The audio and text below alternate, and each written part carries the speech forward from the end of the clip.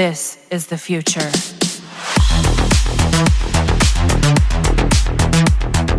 Hello everyone and welcome back to another Warframe video. So we are just a few days away from New Year's Eve and I want to make a top tier list video in Warframe beginning with the best Helminth or Subsume abilities that you should try into your Warframes. Take note that this video might be subjective, so feel free to share your thoughts about your favorite Helminth or Subsume builds in the comment section below. In addition, if you find something wrong or I have missed something, feel free to call me out in the comment below. Lastly, the Helminth and Subsume abilities you see here are not in chronological order, but rest assured that all that I've included here are the most useful ones in my opinion, and I have tested them all in real missions. Okay, I think that you know all about what you'll be seeing in this video, so now let's proceed to the first Helminth named Pull. This is Mag's first ability that you can subsume to any of your favorite Warframes. Now, most of you would think that this ability is just for instant crowd control and grouping, but there's an insane melee synergy right now for Mag's Pull that makes any melee broken. In case you don't know, Ground Finisher was buffed during Daggett's update. Ground Finishers now ignore the armor value of enemies, which means it now deals true damage just like finisher damage in the game. In addition, it activates melee finisher arcanes such as Arcane Trickery, and every hit will be treated a chance to proc the arcane that turns you invisible. This is insane since Pull can group multiple targets at once and they are susceptible to ground finishers. When you perform a ground finisher, it will have increased damage if you also have finisher buffs, and the Arcane Trickery will have a high chance of activating every time. Basically, finisher setup that has Arcane Trickery right now are still alive and relevant because of Pull, as it makes it easy to activate the invisibility of Arcane Trickery, and it also allows you to kill multiple targets at once. Next, we have the Petrify ability. Subsume this to Nidus and equip its Orgaze augment, and you will make the infested Warframe a good farming Warframe, even better than Necros when survivability is involved in long endurance farming run. The only downside though is that Orgaze requires 400% power strength to get the 100% loot drop chance, but this is quite easy right now with Molt augmented plus all the power strength mods in the game. The best part is Nidus also has Virulence, which he can spam to gain energy, and in the process you can also spam Petrify to turn enemies into stone and make them drop additional loot when they shattered. Although Petrify is a very exclusive Helminth build, I really want to include it in this video since it's not only fun to use with Nidus, but it makes the Warframe useful when it comes to farming resources. Moving on, let's talk about damage buffing abilities, namely Roar, Sada's Whisper, and Eclipse. These are the best abilities when it comes to increasing your damage, but they have specific uses. Eclipse is great when it comes to Eidolon hunting since you have the full benefit of the weapon damage buff while standing in bright areas, even if it's nighttime in the plains. It's also great in Contagion Arcane setup since the damage boost can go millions. However, Roar beats Eclipse when it comes to increasing the damage of not just weapon but also Warframe abilities. Roar is also great when it comes to damage over time setups such as gas and /bleed combos. While Sada's Whisper proves to be a dream for those adept at crafting builds, this ability provides an additional source of damage for your weapons, enabling them to apply void status. This, in turn, generates a magnetic field surrounding the target, significantly enhancing the aim assist for your weapons. As this ability is considered an additional damage instance, it can be combined with on-hit modifications, leverage double-dipping damage through faction bane effects, and amplify the effects of status chance modifications such as condition overload. If you're prepared to tailor your build around it, Sada's Whisper emerges as a formidable force against all factions, particularly proving effective against sentience. Not to mention that it gets super busted when paired with galvanized status mods, perfect with Mesa and Titania, and it also solves the problem of Excalibur's Exalted Blade, allowing you to kill faster while using the iconic weapon of the poster boy of Warframe. Also, I would like to talk about how good Golden Instinct is, especially when you have to find new stuff like Void Plumes and new content. With this ability, you can summon a Void Spark for a couple seconds, which seeks out the location of nearby Syndicate medallions, Jotun treasures, rare storage containers, Void Plumes, Zerium accolades, an unscanned Korea, Cephalon fragments, Frame Fighter fragments, and Summochord fragments within 200 meters. When there's no rare loot in the area, it will show you a message that the area is barren. I usually use this ability when finding Vokas and other containers in the whispers in the walls in day one. It's a great tool to use, especially if you still don't know the appearance of what you are looking for in the tile set. Now let's talk about Therostrike, Shuriken, and Pillage as defense stripping abilities. Ash Seeking Shuriken is probably the weakest as it only strips armor, but it's still useful for some guys in the Warframe community who love running disruption missions in Greenier tile set. They used Ash with Seeking Shuriken to strip all armor of the Demolish unit before they load up their gun dish and overload setup. But in terms of Helminth builds, Ash Shuriken get outclassed by Tharos Strike and Pillage. Stylian X Tharos Strike can strip all armor and shield of enemies in one cast, and it only requires 200% power strength to fully strip all the shield and armor of an enemy. Not to mention that it's fast casting and it got a slight advantage over Pillage when it comes to frequency of use. However, Pillage is just god tier when it comes to Helminth builds, as not only does it strip defenses, but it solves the survivability problems of most squishy Warframes with its feature to obtain shield per enemies hit by the ability. The only problem though is that it requires 400% power strength to fully strip the armor and shield of an enemy. However, it's not necessary though, as it's better that you don't fully strip the defenses in one go, so you can also take advantage of the shield gain from Pillage. And mind you, shield right now has 50% damage reduction and the mechanic wherein you can abuse the shield gating and vulnerability if you have something like Pillage to restore your shield fast. Whenever you have trouble surviving and killing enemies, then Pillage is one of the best Helminth abilities to go to. Aside from Pillage, Sevagoth's Gloom is widely used by players when it comes to survivability. The ability has an insane 95% slow and can let you lifesteal while the ability is active. The slow is great when it comes to crowd control, and it pairs well with my Necros. I use Gloom in my Necros when it comes to farming, as sometimes I don't want to babysit my shadows just to get the damage reduction from a Shield of Shadows. Now, there are other builds such as Low Range Mesa and Chroma that I enjoy Gloom. The lifesteal is God sent for these Warframes as they have high damage reduction, which makes them super tanky and perfect for Gloom setup. So how about Harrow's Condemnability? Well, it's a great tool for getting a shield also, but it doesn't have the defense strip like Pillage. In most cases, you use this ability in another Warframe if you have no problem with the damage of a Warframe, or he or she already has something like the meta slash or ability to strip defenses. The advantage of having Condemn is that you can easily do headshot, and Steel Path Acolytes can be stunned by the ability. Aside from that, Pillage is the perfect combo for defense and defense stripping. There are also abilities in the Helminth system that are great Eximus counters. The first one is Breach Surge, and the other one is Mesa's Shooting Gallery with the Muzzle Flash Augment. Breach Surge is insane since one cast of the ability can blind even Eximus units, and once you deal huge damage to a target affected by Breach Surge, it will send out a spark that seeks nearby enemies to do insane damage also. It's great in setup like Mag's Bubble, Oberon's Carpet, or anything that can deal insane damage over time or huge damage in an instant. Its crowd control is just a bonus feature, but it does make Eximus dumb and do nothing. The same goes with a Muzzle Flash setup, which is best used in team composition. Each time you met the kill requirement, enemies will get blinded, and this includes Eximus units. This is perfect with Limbo or any other Warframes that require extra help in defending objectives against high-level Eximus units. Banshee Silence was the greatest counter for Eximus units in the past, but it got nerfed to the ground. Right now, the only thing you can benefit from Silence is leveling your Warframes in the normal star chart Telesto and Saturn with a carpet bombing Kuva Brahma build. With high range and the Savage Silence augment in your Warframe, you can take advantage of the stealth affinity bonus while Silence is active, giving you tons of affinity and allowing you to max rank your Warframe within minutes. The same goes with Thermal Sunder, and this is another best way to max rank your Warframe by subsuming it into the first ability slot. Only this time, we will not go to Telesto Saturn but into the normal Sanctuary Onslaught. It may require you to mod your Warframe with high range plus Archon Vitality coupled with a bit of power strength to nuke enemies with Thermal Sunder. Also in the past, Helminth Thermal Sunder is busted with Garuda, as there are instances that the damage becomes bonkers and extremely nasty that it can nuke level cap enemies with over millions of damage. However, Helminth Thermal Sunder now has a cap in damage and got nerfed to the ground. It's still great in clearing and speed running missions, but not great for high level missions. Both Thermal Sunder and Silence are great subsumable abilities for leveling, but the only problem though is that you would spend resources every time you want to level up your Warframe. If you don't want to do that, then your best way to level up right now is doing Public Queues in Hydron, Elite Sanctuary Onslaught, or the Steel Path Survival mission in Alara Jupiter. Also, I would like to talk about Wrathful Advance, which is the best Helminth ability for red crit melee builds. If you have a melee weapon with 0% critical chance, then you can make it crit or even do red crit numbers with the Wrathful Advance Helminth setup. Just be mindful though that red crit builds with Helminth requires 300% or more power strength to get those juicy red crit numbers. One of the best setup I have is the red crit Wrathful Advance Chroma, which is insane when paired with Glaive Prime or even with Exodia Contagion. Next, we have Perspicacity. So the description of this Helminth ability speaks for itself, and this is mostly used in spy missions while playing a Warframe such as Ivora. Perspicacity lasts indefinitely until the player initiates a hack from consoles and other interactive objects. The best part is, works during Nightmare Mode missions, sorties, and Archon hunts, which makes it your easy ticket to completing any any spy mission in Warframe without failing. Then we have Lycaf's Hunt. I have so much fun with this ability when Varuna first came out. Don't get me wrong, Varuna is a great Warframe, and I did not subsume the wolf because she is trash. What made me do it is because her Lycaf's Hunt ability fixes the energy problem of a Whipclaw Cora. This is by far the best alternative to a dispensary Cora, since every time you hit enemies with her Whipclaw, they have a chance to drop health orbs which then get converted to energy by Equilibrium. And the best part is Equilibrium right now can pick up health orbs even if you are full health, so every kill will give you overflowing energy with Cora. In addition, this doesn't just work well with Cora's Whipclaw, but also with good condition overload melee setup. You can make the duration of the ability endless every time you kill enemies with multiple status, making it a great synergy with no downtime. Protea's Dispensary is also a good choice for solving your energy problem when you pair it with Equilibrium, and this is commonly used in Railjack missions. I know that Lavos is a great pilot when it comes to Railjack mission, but I prefer to have Dispensary or any energy regeneration, especially to those missions that has extra steps such as Exterminate or Survival. Lavos is a good Warframe, but it would be better if you have a Dispensary Mesa who can obliterate Exterminate missions in seconds. Both Dispensary and Lycaf's Hunt are great when it comes to solving your energy problem, but after Whispers in the Walls, they might become obsolete since there's one Subsume ability to rule them all, and I am saving it for last in this video. Also, I just want to talk about the best grouping ability in the Helminth system, which is Cora's Ensnare. This ability is wide and can group targets effectively compared to Larva. However, Zephyr's Air Burst is also a great option. I just like Ensnare better since it can also affect Steel Path Acolyte units. And lastly, let's talk about the best subsumable ability in the game called Nourish. This is Grendel's subsumable ability, and after Whispers in the Walls, Nourish has become more potent and universal for all Warframes. There's a mod called Energy Nexus that works well with Nourish, and when you activate it, you gain rapid energy regeneration with the mod. Now, pair this with the Zenurix Wellspring, and you will have an overflowing energy that you don't need any Lycaf's Hunt or Dispensary setup in your build. The best part is, and most players forget, is that Nourish will add viral procs to your weapons also, and even to those exalted weapons. We all know how overpowered viral is right now, and having something that gives you guaranteed viral with energy regeneration is always the perfect buff for Warframe. So that's all about it. I made the description